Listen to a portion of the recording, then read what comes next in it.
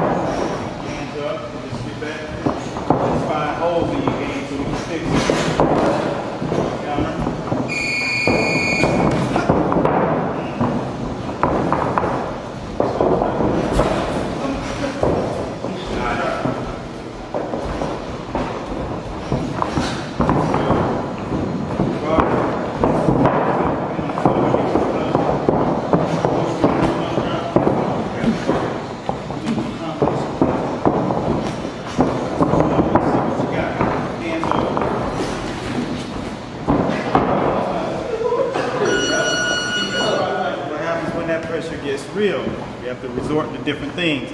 That you can chalk that up for the smaller guy coming in, pressing, doing the right things. Now we're going to get into combination punching. You saw what it looks like when you use the jab to get in. You saw what it looks like to add footwork. You were supposed to be the one to kick off with the footwork. Bream intercepted your agenda and started out in. But you see what happens when you keep them hands down. You can get clipped. Time to box. Peace.